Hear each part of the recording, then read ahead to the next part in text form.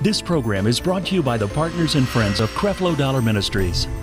You ain't a servant no more. Servanthood is over with. It is now time to enter into your sonship. The entire creation is waiting on you to declare that I am just like Jesus. I am a son of God. A joint heir with Christ. A joint heir with Christ. Omaha, Nebraska. Are you ready for change? For one day only, experience 3 life-transforming sessions with Pastors Creflo and Taffy Dollar at the Change Experience 2019. This is perfect teaching. This is wholesome teaching. This is sound doctrine. This is good. This is freeing. Join us at the Hilton Omaha downtown on Friday, September 13th. Call, text, or go online to register today. This is your world, so let's vow to make it a better place.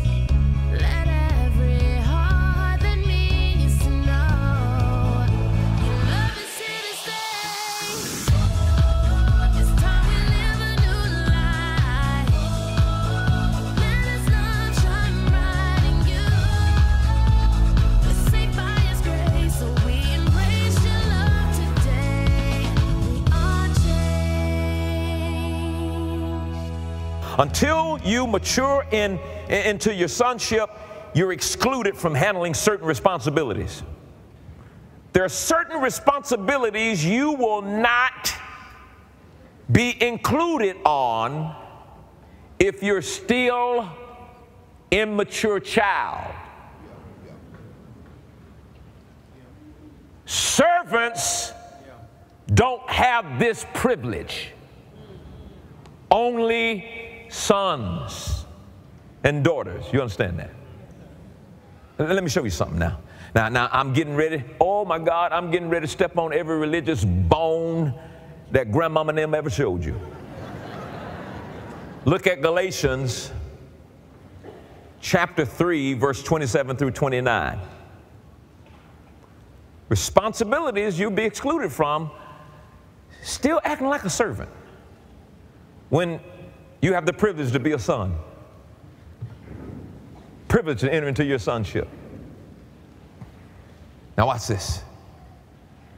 If you're there, say amen. Amen. For as many of you as have been baptized into Christ have put on Christ.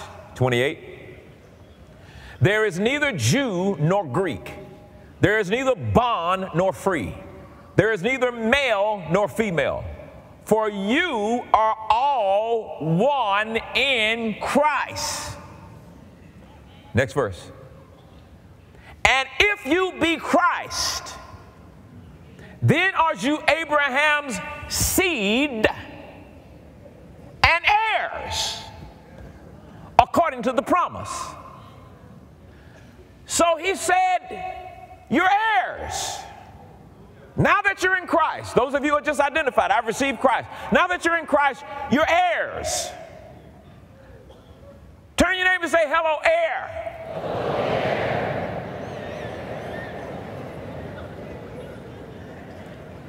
Now we need to make a distinction between what kind of heir are you. Sunday, I close with this. There's a difference between an heir versus an heir apparent. An heir inherits right now. Somebody shout, right now. An heir inherits right now. An heir apparent will inherit one day. One day he will inherit, but not right now. He's an heir apparent. One day he will inherit. But when the scripture refers to us being heirs, he's not talking about us inheriting one day. The day you accept.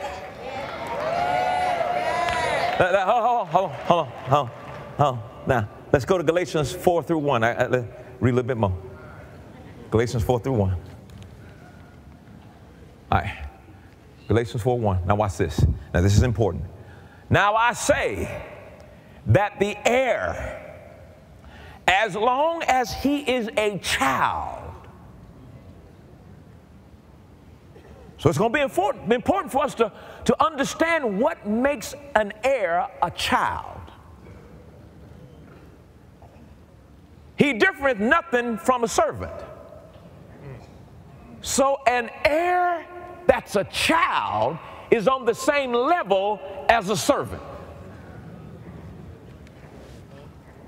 Though he be Lord of all, he's a child. Next verse, verse 2. He says, but he is under tutors and governors until the time appointed of the Father. Verse 3. Even so, when we were children, now he's talking to Jewish people. When we were children, we were in bondage under the elements of the world. He just said something. He said something the whole body of Christ missed for years. Listen to this. The word child in this verse of Scripture, in the Greek, it's translated unable to inherit. He's a baby infant. He's a minor. He's unable to inherit. But a mature son is ready to inherit. He's a full mature son. So in Galatians 4, verse 1 and 2, he's talking about the children of Israel when they were under the law. And under the law, they were infants not ready to inherit. Under the law, they were infants that were not ready to inherit until the time appointed by the Father when Jesus would come to bring all of us into sonship, bring all of us into full mature sons ready to inherit. So what he is saying right here, go to the Amplified. Go to the Amplified. I want to read 1 through 3 in the Amplified. I'm getting ready to say this. This is so radical because, you know, what makes you a child? Look at what he says here. In verse 1, he says, now what I mean is that as long as an inheritor, an heir is a child and underage, he does not differ from a slave, although he's the master of all the estate. But he is under guardians and administrators or trustees until the date fixed by his father. 3. So we Jewish Christians also, when we were minors, were kept like slaves under the rules of the Hebrew ritual and subject to the elementary teachings of a system of external observations and regulations. What did he just describe? The law of Moses. Here we go. The law is for children. Grace is for sons. Yes, sir. What made them children when they were under the law? When you operate under the law of Moses, when you try to perform to try to get God to do something for you, when all of what you try to get to happen is based on your self-effort and not based on Jesus, you can't be trusted with certain responsibilities because you're operating by the law and you're a child under the law, an infant, a minor, no better than a servant because you're under the law. But Jesus appointed a time God appointed a time for Jesus to come, and when Jesus came, he came to deliver us from the law. Come on, let's read go back to King James Amplified. Got too many words in. Go back to King James. Galatians, we left off 4. But when the fullness of time was come, God sent forth his son, what? Made of a woman, made under the law. Now, why was Jesus made under the law? Next verse. Verse 5. To redeem them that were under the law. The word redeem means to deliver, to pay the ransom from those who were under the law, that we might receive the adoption of sons. So Jesus came to deliver out of childness or childhood or babyhood by getting you out of the law and making available to you sonship. And he calls it the adoption of sons. Now this word adoption is not like the one, it's not defined like we use it in our society, where you have a different blood adopting somebody else with a different blood. The word adoption in the Greek means adult son placing. Adult son placing. Not adoption as taking someone else's child with the DNA different from the adopted parents, but we are actually born of God as new creations with God's very own DNA. So he delivered you out of the law, meaning out of the law you're no longer children, and delivered you into the adoption of sons. And the same DNA the Son Jesus has, you are now in him, and you are now a full-grown, same DNA as Jesus and God, able to inherit the promises right now, R-A-T. Verse 6. And because you are sons, God has sent forth the Spirit of His Son into your hearts, crying, Abba, Father. So here's what confirms what has happened to you. When you are adopted, when you receive your sonship, the Holy Ghost begins to speak out of your heart. Say, Daddy. He's no longer just God. He is your daddy. Servants called him Jehovah. Servants called him God. You call him Daddy. Cry out, Daddy.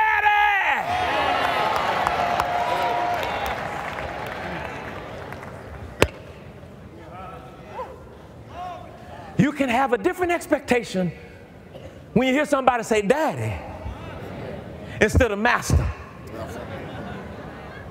Yes. Servants sweat to serve, perform, and work hard to try to get the approval of their master. Sons and daughters wake up in the morning with no sweat, knowing that he will do what he promised, because that's my daddy. Amen. Servants lay hands hoping and praying something might happen. But sons lay hand with the assurance that when I lay hands on the sick, they shall recover. This is a promise from my daddy. Yes, sir. Yes, sir. Yeah.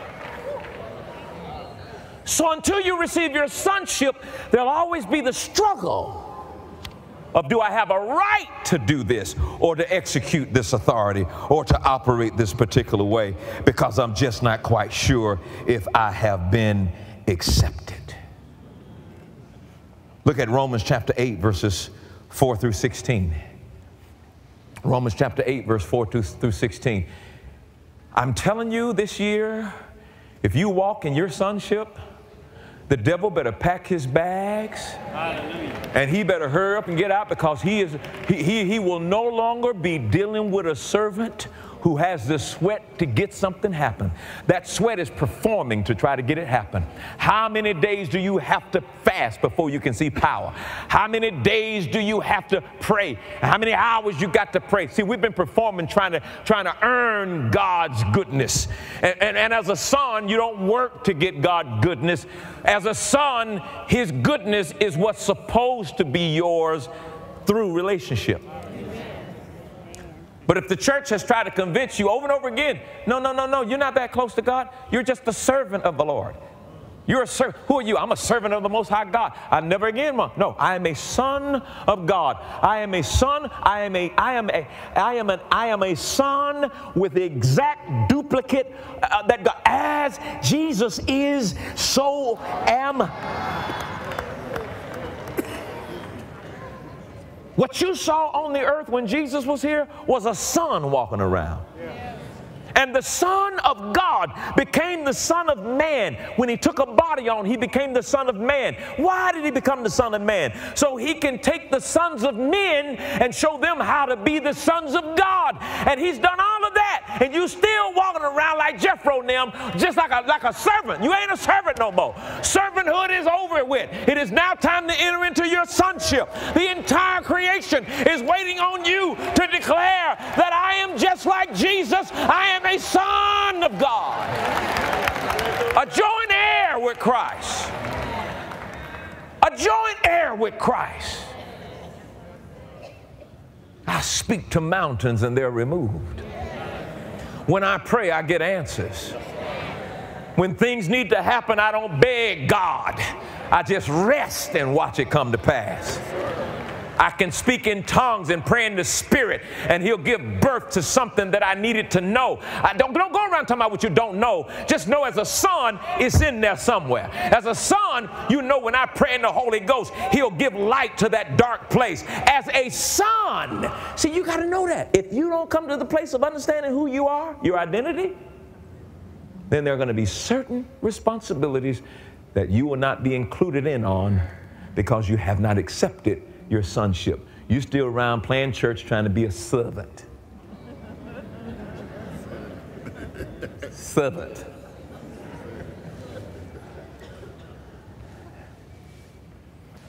Look what he says in verse 14. Romans 8:14. You know this one. For as many as are what? Led by the Spirit of God, they are because sons of God are led by the Spirit of God. Servants of God are led by the Ten Commandments. Servants of God going around talking about, well, is it wrong to have wine?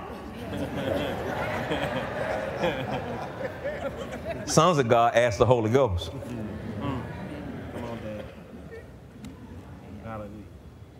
Aren't you tired of sweating like a servant? When sons go to bed with air conditioning.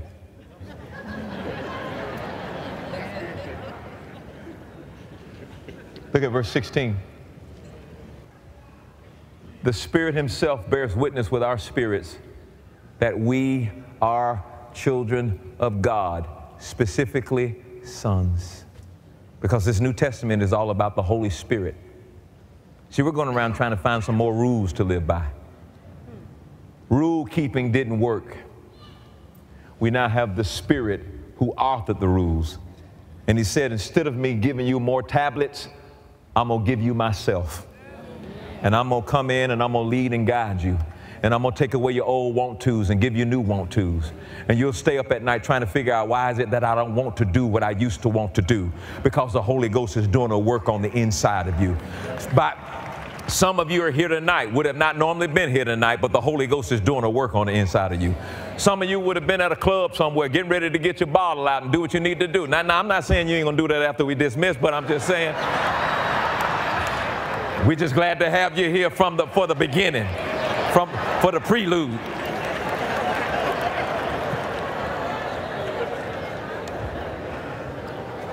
But I'm telling you, under this new covenant, there's some new wine, praise God. And if you drink of this new wine, you'll never thirst again, praise the Lord. And it's by the Holy Ghost. I'm not going to tell you no more rules. I'm not going to give you no more rules. We're not going to sit about and tell you what's right or wrong. I'm telling you there's a Holy Spirit that wants to live on the inside of you, that wants to lead and guide you. You are now sons. You depend on the Holy Spirit. That's why everybody's so confused right now. Well, how come God did this? And why did God let that happen? Who God did that? And who did that? Why did God do that? And I don't think I want to go to church no more because I'm confused and I don't know why God did what He did and I don't understand nothing. Because you're supposed to have a relationship with the Holy Spirit. Quit trying to figure the Bible out and get in the Holy Ghost. And the Holy Ghost will show you what you need to know. He'll show you every scripture. He'll show you the job you need to go to. He'll show you who you need to marry and who you need to let go of. He will show you, hallelujah, things to come. He is your guide. He is your unseen partner. He has been given to sons. Servants don't have this privilege. Sons do. Hallelujah. The spirit of sonship brings with it a sense that we are right with God. But the spirit of a slave brings with it the sense that we need to perform to earn the right to be in God's presence. I'm a son. I'm right with God. Even when I'm wrong, I'm right with God. See, my children are going to be my children. I don't care what they do. They're still going to be my children. It ain't like they can divorce me and go find another daddy. They can go get a pretend daddy, but they can't. He ain't never going to be the real one. The only DNA that they can claim as their DNA is this DNA. That's right. Somebody say, well, they crazy. Yeah, but they crazy tail belong to me.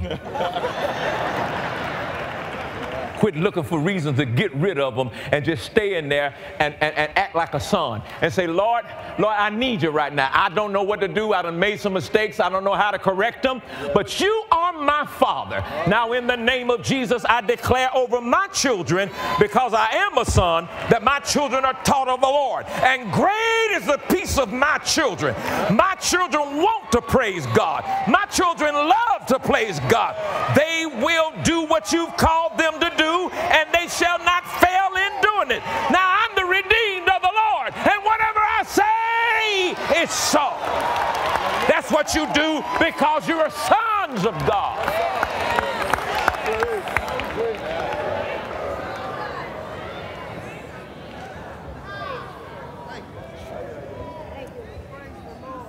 Under the law, God was judge. Under grace, God is Father. As sons, we don't need to fear judgment from God. Man, before I knew about grace, every time the earth shook, I thought judgment day was coming. Every time lightning hit, there you go. I don't need to fear that. Somebody said, what happens to sons at the end of all this? It's a party time. There you go. Yep. I used to think they had a real in heaven. And at the end of time, we're going to get in line and God's going to say next. And then they were going to call me next and they were going to play the real. And yeah, all creation, we're going to see all my dirty. And God was just going to sit up there and me and God got talking about that one time. I said, well, Lord, what is that? He said, well, it's in the sea. I said, what you mean it's in the sea? He said, don't you remember that when you got born again, I told you I was going to take your sins and cast them as far as the east is from the west and cast them in the sea of forgetfulness, and I ain't going to remember it no more? Ain't no reel-to-reels in heaven with all your dirty laundry. All your dirty laundry was put on the body of Jesus Christ.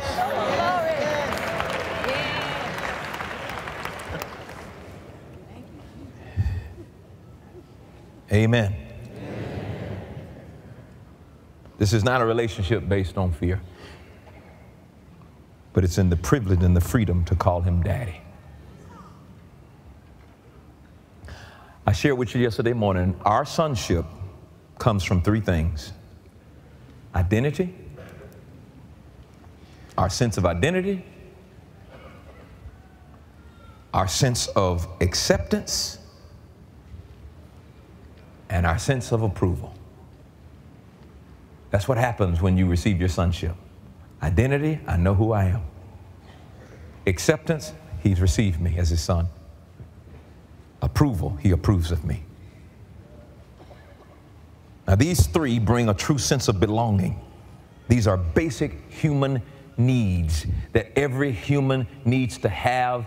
And if you don't get it in God, you spend all your life trying to find it in somebody. And sometimes you find it in the wrong person. How come I keep marrying this same old thug-like person? Because of your low self-esteem. Your low self-esteem still drawing that same old sorry Negro that don't want to do nothing but lay around and drink your milk, because, I mean, he get it for free. So why is he going to marry a cow that he can milk for free? Moo. But the day you start caring enough about yourself, because you now have your approval in God and your identity in God, you're not just going to take any little curly head something that come your way. You're going to now value yourself enough to know that I value myself more than to let you come into my life and mess me up, stress me out, and make me miserable. I'm a diamond, baby. You better get a shovel and start digging. I'm not just rocks on top of the surface. I'm a Rolls Royce. You don't get to test drive me, baby. You don't get to test drive me. You want this, you got to work for it. You got to wait for it. You got to do the right thing for it. This said you ain't getting Just stop while I'm ahead. What you see of your physical self is not the real you. It's only a covering. Did you know you have the divine nature of God inside you? God has given you power and authority over the enemy, and now it's time to use it. You're going to dare look at a circumstance, and instead of letting it master you, you'll remind yourself, wait a minute, you don't control me. I control you. Yeah. To go on the front porch and announce to that creation, listen here, I don't know if you got the memo, but I have been given dominion and authority in the name of Jesus. So now in Jesus' name, I command you right now to cease right now in your movement. Not a bit of my house will be destroyed in the name of Jesus. Get the Power of Sonship 2-message series for a love gift of $12.95 or more. Call the number on the screen or go online to order today.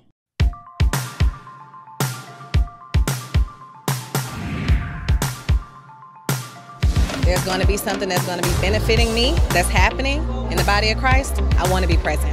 And in all honesty, my faith has gone from like here and I thought I had faith to like I can't explain how far it's gone. Oh, it's time. They got to hear this. They got to hear this word of grace. And when he stepped into the grace message, it totally changed our life, and that's why we couldn't wait to get here. It's always an awesome experience to be in the presence of the Word and others who are just as excited as you are. Your heart should be light as air after you leave this conference, and so far it's, like I said, it's day one. I'm already leaving with a happy heart. Register today at CrefloDollarMinistries.org or call or text the numbers listed on the screen. We can't wait to see you at Grace Life 2019. There is a purpose for your life, and you are meant to do great things. The key to reaching your destiny is to grow in your understanding of God's grace. Introducing Grace Life Academy, an innovative approach to learning God's Word. Grace Life Academy offers unlimited access with hundreds of hours of online teachings from Creflo Dollar. For one low monthly subscription, you'll have access to comprehensive video Bible lessons that include features such as e-courses, study guides, an online community, quizzes, and more. In as little as 15 minutes a day, you can study God's Word, be encouraged, and learn how to study the Bible, how to overcome fear, how to better your relationships, and so much more. And the best news, it's free for 30 days. Now is the time for you to take control of your life and join Grace Life Academy. Text GLA to 51555 to get started right now, or go online to mygracelifeacademy.com. Creflo Dollar Ministries is providing a new understanding of grace and empowering change in the lives of millions of people every day.